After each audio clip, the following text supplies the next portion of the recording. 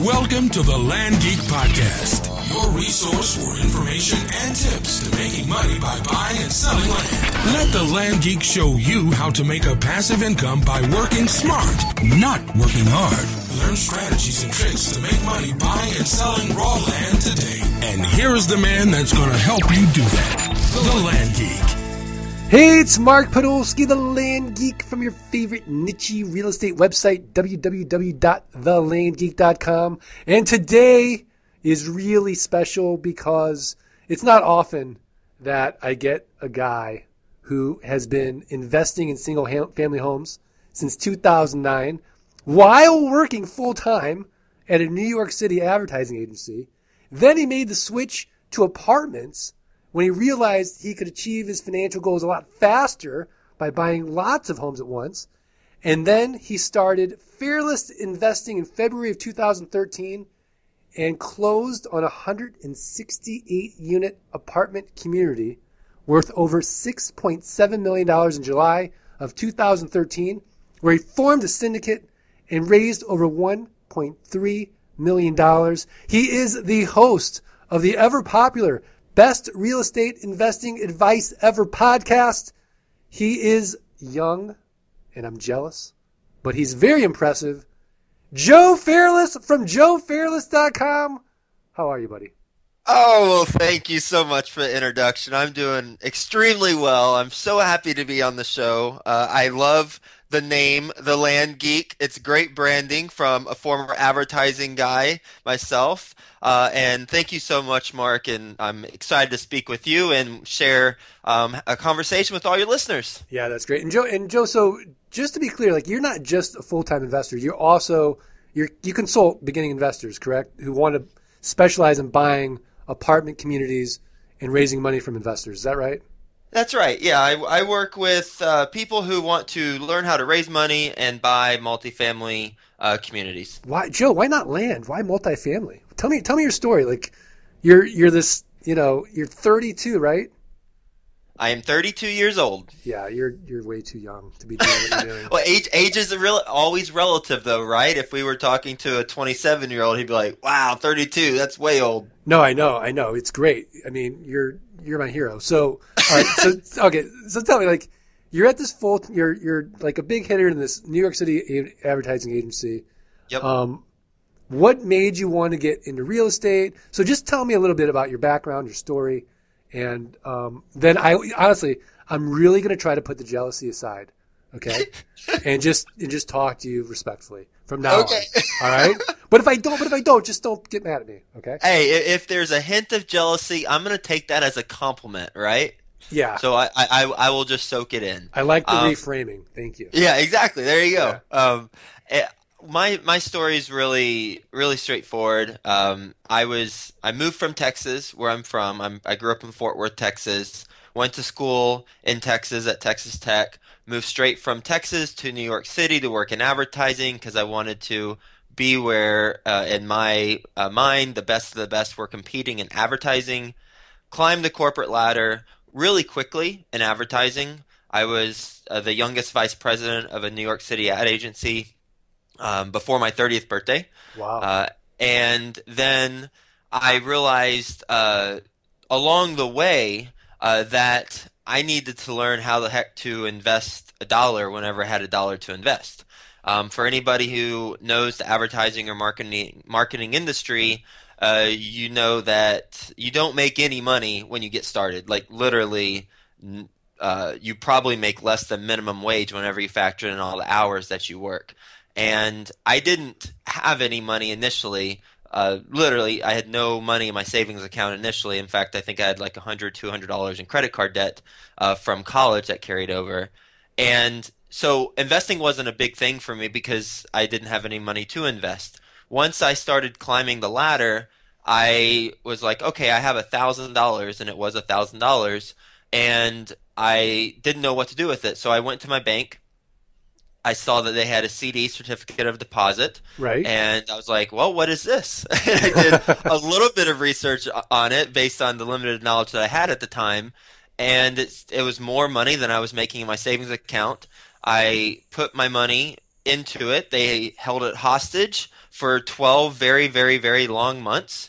I remember getting a check back for like $18 after a year. Wow. And I was like, oh my gosh, there has got to be a better way. And then I got taxed on that $18.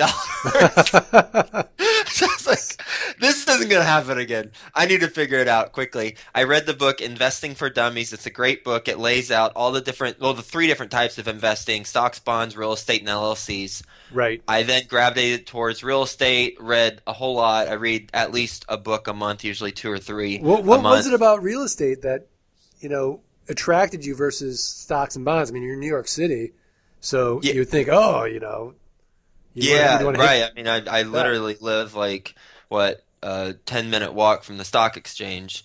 Um, it was probably Rich Dad Poor Dad, to be honest. Okay, yeah, a lot. I mean, people love that book. Yeah, yeah. It made it seem so attainable. And they focus a lot on psychology in the book, less specifics. Right. But that's what I needed at the time to push me in one direction. And then I started getting more information from different books that had more substance on the specifics of how to make it happen. That combined with my family background, my sister's a real estate agent, my dad used to be a real estate agent. And it was just something that I was already familiar with. Great, great. Okay, so you've got some money, you're working full time. Then what? Like, how did you carve out time to even start buying single family homes? Well, I think we can carve out whatever time we want. It's based on how we prioritize things. I'm a firm believer of that. It's just a matter of what we prioritize. I think it's what anytime someone says I didn't have time to do something, that is BS. Hmm. They did have time to do something. They just didn't prioritize it above other things that they did do. Right. And that's what I did. I prioritized investing as a top priority for me. And at the time, it was right underneath my full-time job. And then as I became less and less interested in working at an advertising agency, it started to creep up and gain traction on the number one priority slot in my life. And what I was doing is I was investing in Dallas Fort Worth. In 2009, I bought my first single family home. And the market's just, has been wrecked at this point, correct? I mean, you're just buying It, things it was the perfect time to buy. bargain basement Yeah. pricing. And I would love to have, claim that I had the foresight and to wait till the crash was over and then save up my money and buy. But quite frankly, I didn't have the money to buy a home until 2009. And it just coincidentally, I lucked out. And by the way, I happen to be from Dallas Fort Worth, a market, as I'm sure you would agree, is a very solid, fundamentally sound market. Joe, I love Texas. Yeah, I love all those. I love every market in Texas. Texas is great. yeah. People love Texas. People love to, and hopefully people love Texans too. Well, if they don't, they do now. There you go. If we There you just, go. we'll just have you as a stereotypical Texan. There you go. And not all people who live in New York are mean. In fact, most people aren't mean, by the way. It's just people are very straightforward, more straightforward in New York than other places. Do you know what? It's funny you say that. Do you like that approach better in business than sort of the softer approach, maybe, which would be more charismatic way, like the Texas way is, kind of just more charismatic, kind of more fun, um, versus, Yeah, I think this is I think this is my price, Joe. Take it or leave it. well, I think there are two. In my mind, there might be two different things. First is in the South, in particular Texas, there are certain social conventions that people adhere to.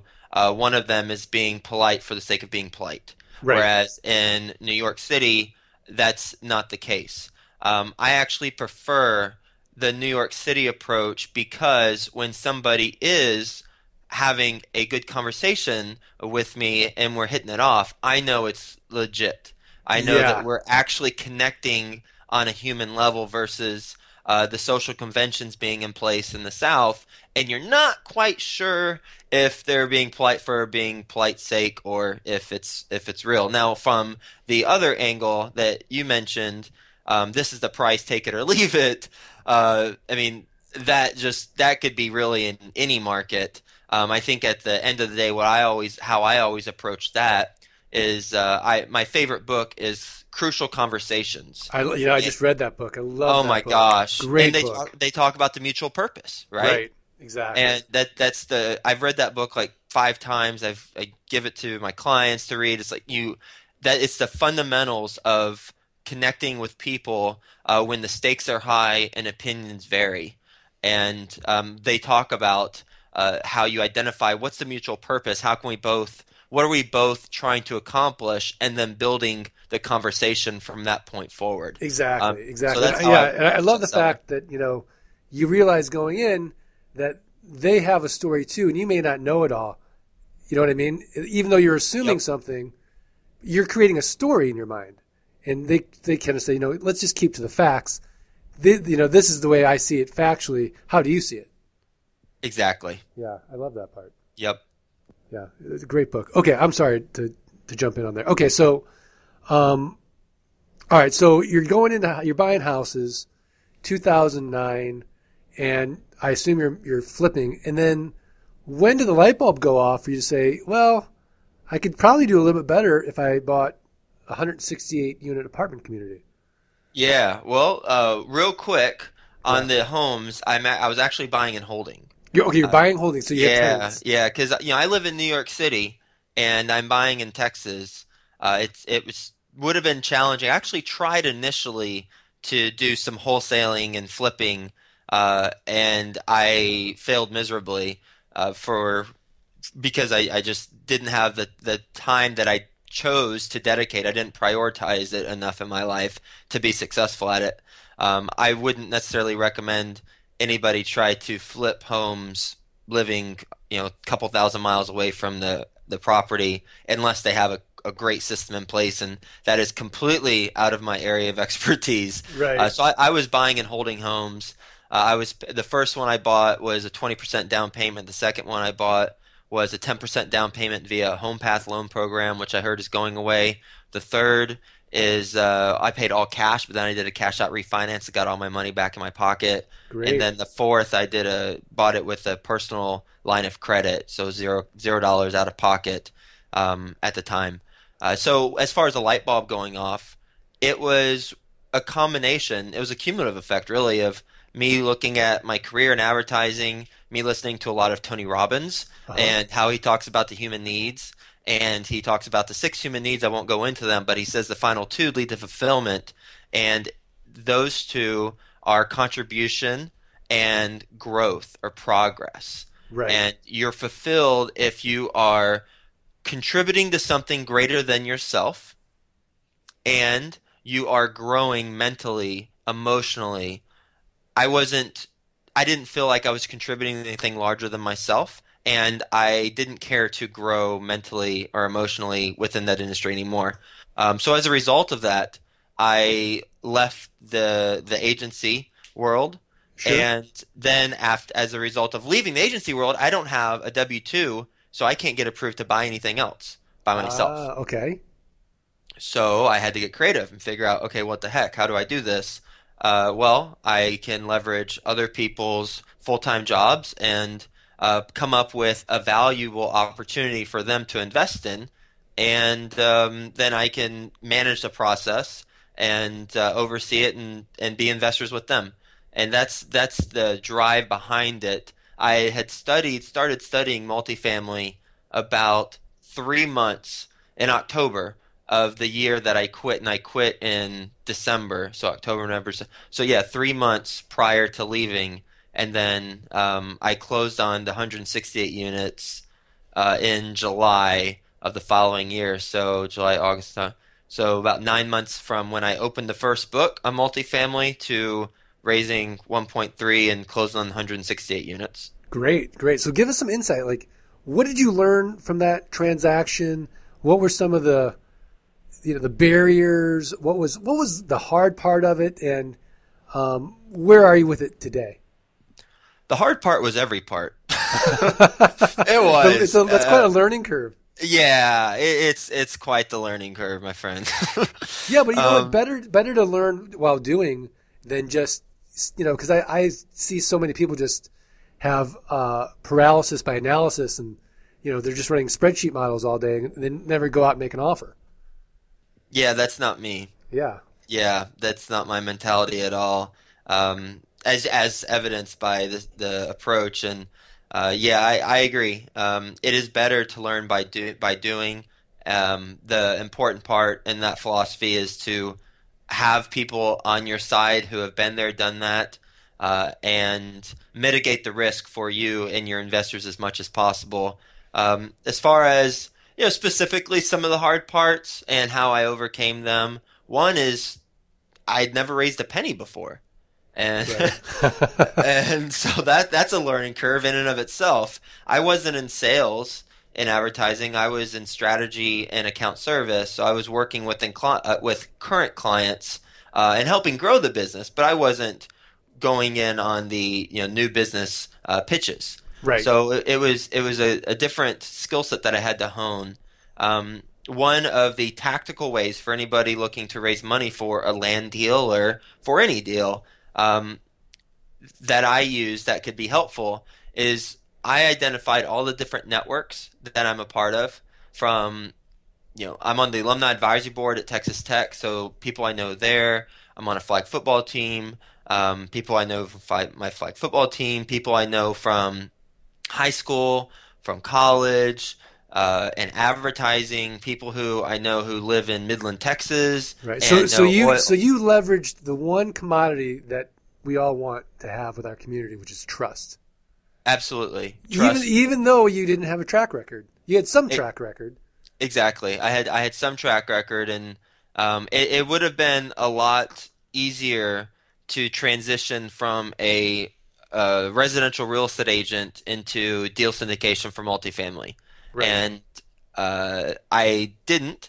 I was in advertising. I Right. was in advertising, and that's why some people. I have a call later today with someone who is interested in my program, and um, he mentioned in his first email, he's like, well, I've got, I don't have the experience, but I'm a residential real estate agent, and I'm thinking, wow, when we talk, I'm gonna show you how much more experience you have than I had going into this.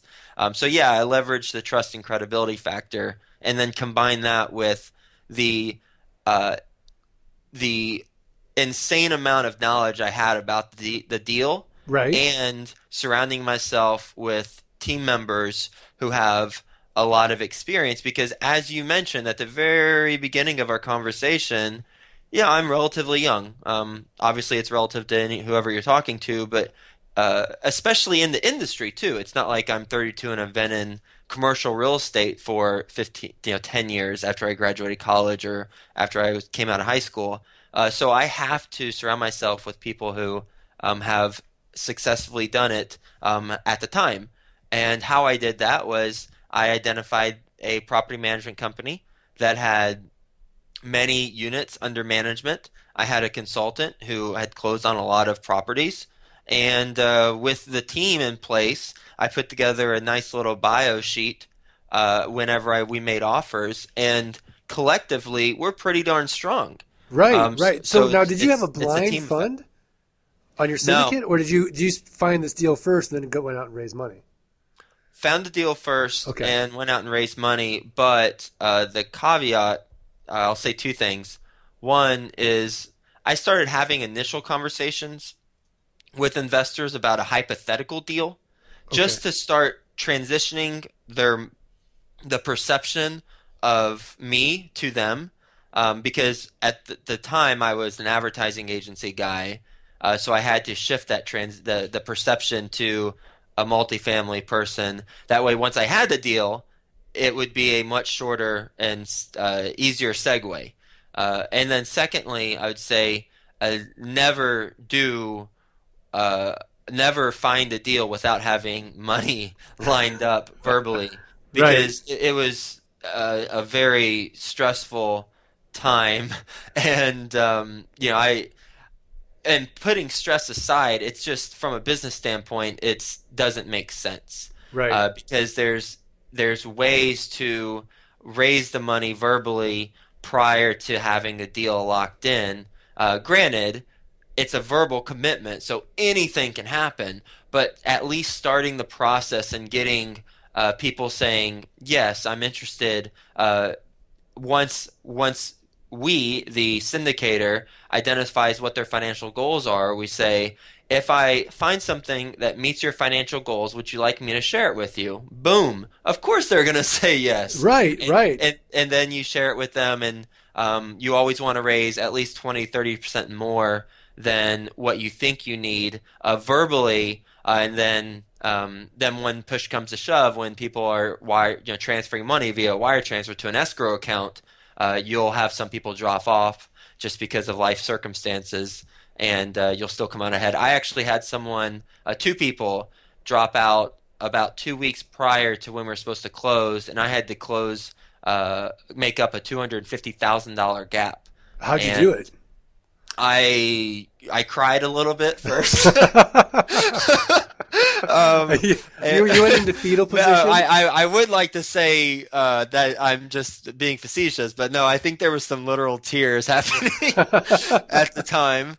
And what I did is I knew it was going to happen. I just kept pushing. I reached out to my existing investors and I reached out to other people. I was scrambling what I had under my assets and trying to figure out getting like personal loans and liens on my homes and all sorts of stuff. What ended up happening is an existing investor took the remaining $250,000. Right. It's funny because I'm always telling my coaching students the hard part of real estate is getting the deal. You get a deal, Yes. you'll find the money. The money's usually not as difficult as what we all make it out to be. It's getting the deal. 100% agree. Yeah, yeah. And so being relatively new to all this, and let's face it, forming a syndication is not something that is for the faint of heart. I mean, you've got to get, a real estate attorney to draw up docs, right? And, there's laws in place about how you do this in a circular. Did you do a Reg D? But you were over 1.1 million. So how did that work? We did an operating agreement, and I did not do a PPM. Okay. I should have, Okay. but I didn't. Okay. And so in the future, I will, and I might actually go back and do a PPM with the existing investors, even though things are going well, just to put it on the books. Sure. But that's something that I found out now. I found some resources now where you can actually get them for about $5,000. Oh, wow. Crazy inexpensive through some resources. So there's ways to do it. Typically you hear people say PPMs cost 15-20K. 15-20K all day long, yeah. Yeah, and I didn't have that money at the time to do it. So I put personal risk on the line. Because if something were to go wrong and an investor were to come back and say, "Hey, I wasn't properly disclosed," Right. then it's on me, and that's personal liability on my side. So that's why I never do what I did on my first deal from a PPM standpoint. Always get the PPM and work with an attorney and make sure it's buttoned up. Sure. Okay, so the whole thing was just hard and arduous. So from finding the deal, getting the money, how long did it take to close that deal? 1 month longer than it was supposed to, Okay. because what happened, we got it with a master lease with option to purchase. Okay. So we then that's a whole nother story, and we probably don't have time to get into it, but essentially we financed it creatively because there's a large prepayment penalty on the property. Therefore, in order to not trigger the prepayment penalty, we implemented the strategy of doing a master lease. So we had 1 month delayed closing because I saw in the lender documents that our seller had with their lender that there was not a master lease allowed to be on the property Right. without written approval. So we waited a month to wait for the lender to give my group written approval that we could do the master lease because I was not about to raise $1.3 million and a lender to say, not only is this due on sale right now because it's technically you just sold the property without receiving payment, but this is an invalid agreement in the first place, so you're going to have to try and get your $1.3 million back from the seller because we're totally out of this. Right. So to answer your question directly, it took about from June to August, actually June to July, 2 months under contract because we'd been working on the property for a couple months prior to putting it under contract because it was through a relationship. I see. Okay. All right. Great. Great. And then was it hard sourcing that deal? Did you get it from a broker? Were you out just making offers? Was it, a bank? I actually got it through a consultant that I was working with, and he was helping teach me the business, and he was connected to a lot of people, and he came across this opportunity and the unique nature of it. This property that I have, it was on LoopNet, believe it or not, but because of the large, they call it defeasance penalty, prepayment penalty, same thing. Right. Because of the prepayment penalty, nobody was touching it because it didn't make sense to put new financing on it, Right. even with the attractive debt options that are available. So we came in from an angle that nobody else was coming in from, and made it work for everybody involved. Very creative, Joe. Very creative. Well, thank you, Mark. So, I know we don't have much time, but how important is the marketing background that you have? Because, we were talking about it and we were joking about it, before the podcast. Your podcast is called Best Real Estate Investing Advice Ever. Mine's the Land Geek. Who? I mean, it just goes to show you, like, marketing is so important in every aspect, right? So can you just, talk a little bit about how that's transitioned into your real estate? It's throughout everything that I do. My marketing background, my advertising experience. It is the foundational elements that's driven me to the point where I'm at right now. It's allowed me to get press prior to ever closing on a multifamily property, but being written about in Yahoo Finance about a deal that I was working on. I was quoted by a reporter, and in fact, one of my investors got an email from Yahoo in his inbox. Whenever I was looking at the deal, I didn't even talk to investors yet. He's like, "Oh my gosh, I got this email.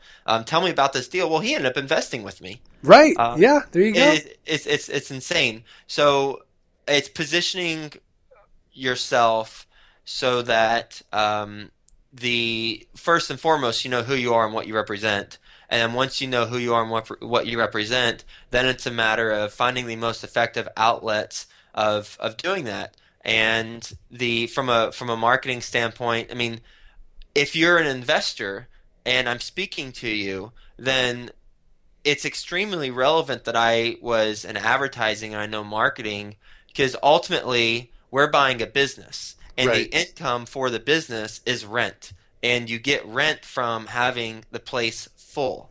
Right. You have the place full by having people stay there. So you have resident retention programs, and you advertise it effectively and within the community because most of your renters are going to be within a 1 to 3 mile radius of the actual apartment community. They're going to be it's a very close area for where you're going to be renting people from, or Right. where people are going to be renting from.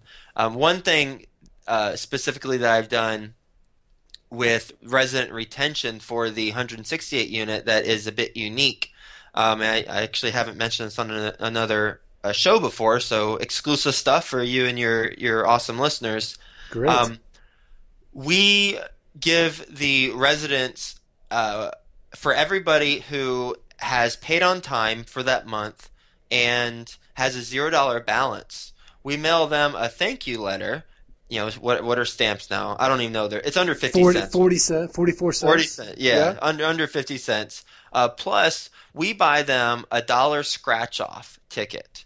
Wow, I And love that idea. the perception of a dollar scratch off is much greater than a dollar. Yeah, And absolutely. they are just blown away by it every month. And I'm in an area. This apartment community is in an area. It's working class, hardworking people. So the opportunity to make money every month by simply paying their rent on time just is an incredible incentive, and they're incredibly grateful, and we have really good retention just from that one program that costs $1.50 plus a little bit of time to have a template to create at the beginning, where you just write the letter and that's it, you mail it out. It's an amazing program, and that's the type of stuff with my projects, and I tell my investors, I bring to the table. Yes, the fundamentals are obviously going to be there, but then there's a little bit something extra, and that's what differentiates me.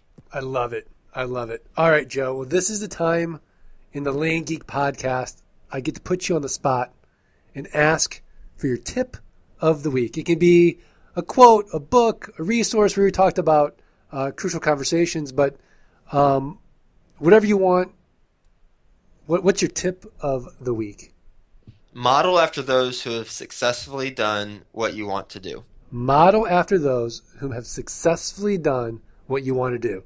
So basically, find yourself a good mentor. Find yourself a good mentor, and not only that, but identify and be a student of the competition and their business model. Once you understand the competition's business model and you get as much material from them as you can from from marketing terms, secondary and primary research. Secondary research, where you scrape the internet, and primary research, where you try and identify things that you can actually do, whether you speak to current customers of theirs or whatever. I am a huge student of identifying a business that I want to be in this case, multifamily, and seeing what the best of the best are doing, getting on their webinars, getting on their email lists, requesting information, speaking to the people there, and understanding their business. That way I can take bits and pieces of their business and apply it to mine and add my special sauce. I love it. I love it. Well, Joe, I really appreciate you taking your valuable time to be on the podcast today. And my tip of the week is to learn more about the incredibly dynamic and successful Joe Fairless. Go to joefairless.com. I'll have a link to it in the in the show notes, but it's Joe, Joe, fair, as in I'm being fair to you, less, less.com. So do that. I also have another tip, because I guess we can all agree, Joe's kind of a marketing genius. It's called pageyourself.com. Joe, have you heard about this site, pageyourself.com? I haven't, but I need to hear about it if you're recommending it. What is it? Well, it's for those people that aren't very techy. And can we all agree that Facebook might be a good place to market? Oh, yeah. Yeah. So it basically allows you to create your own Facebook page without having to know design or anything like that, and help you run promotions and quizzes and fan gates and all types of cool stuff for your business. So check it out. You can start for free, and then I think that it's like the freemium model, but it's pageyourself.com, and as Joe would agree, you always have to be trying new marketing techniques and seeing what works for you. So, Joe Fairless, are we good? I'm good. Thank you so much, Mark. Thanks, Joe. Are you going to come back and do this again? Hey, if you invite me back, I'd be more than happy to come back and have another conversation. I love it. I love it. Well, thanks so much. I want to thank everyone for listening. And if you would take 2 minutes out and just rate the podcast, go on iTunes, let us know how we're doing. And, we would really, really appreciate it. We need the feedback. And that's going to help us so much. And I'd really appreciate it. And look, if you're looking for some wholesale land, go to frontierpropertiesusa.com, invest there. And if you want to learn more about how you can make an incredible income actively and passively buying and selling raw land, go to www.thelandgeek.com and download for free the Passive Income Blueprint. Get the ebook, How to Avoid the 3 Fatal Land Buying Mistakes. And of course, get this always informative and engaging podcasts delivered each week to your email inbox. This is Mark Podolsky, the Land Geek. Joe Fairless, thanks so much, and we'll see everybody next week. Thank you for listening to another episode of The Land Geek. Join us next time for more tips, secrets, and information that will help you succeed. Stay connected with The Land Geek on Facebook at facebook.com/The Land Geek.